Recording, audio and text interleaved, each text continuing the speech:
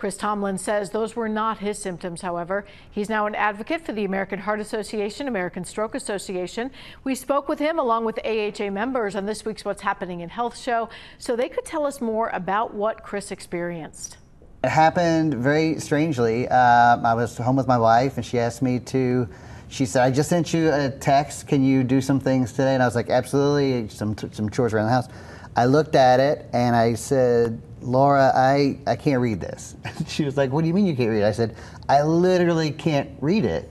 It's all of the letters had turned into triangles and squares.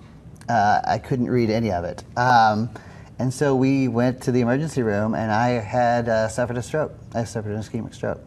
Turned out Chris's blood pressure and blood sugar numbers were high and he didn't know it. So here's Tricia Sunder's suggestion.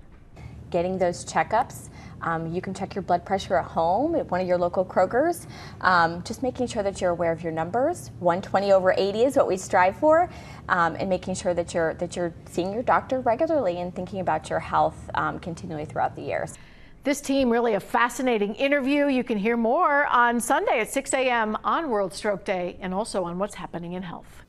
Thanks for checking out Local 12's YouTube channel. Click the links and hit subscribe so you can be notified anytime we post new stories.